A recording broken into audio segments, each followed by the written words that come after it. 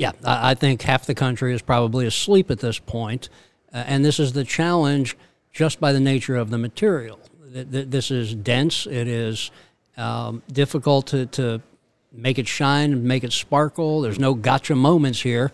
It's going to be very hard to keep people awake, much less convince them that anything happened. From a dramatic perspective, I think that's probably true, and I think a lot of people would agree with you, even if you are really interested in this.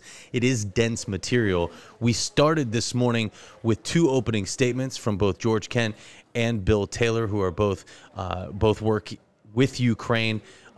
Kent is working as one of the deputy assistant secretaries there. Taylor was effectively the acting ambassador to Ukraine. Both of them, Kent starting with a long history lesson on Ukraine and our involvement with them as a segue into why the withholding of this military aid was so important and why it was so impactful to Ukraine.